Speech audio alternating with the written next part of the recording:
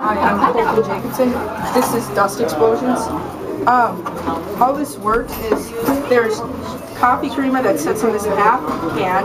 You set it inside the other can, have a litten candle set on the other side, and when you blow into it, the coffee creamer goes up in the air and the flame will ignite it, causing a explosion. Okay.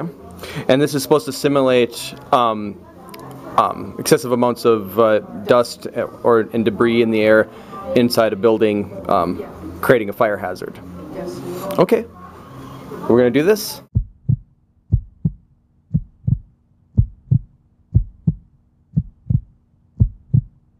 So now you blow into this tube, which will release the dust into the air and ignite it with the candle. Okay. Whoa!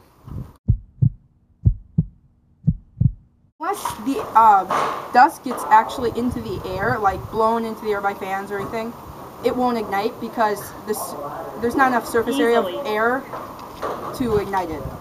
So basically, what's the moral of this story? That companies have to keep the dust under control, not let it build up all over their factory. Otherwise, there could be a fire, knock down the building, and kill employees, which is bad, obviously.